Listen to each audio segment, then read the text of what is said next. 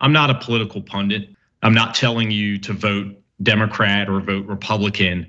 But what I am here to tell you is that in my experience on January 6th, that was a real assault on democracy. And it was carried out as, evidence brought forward by the select committee by Donald Trump and his allies.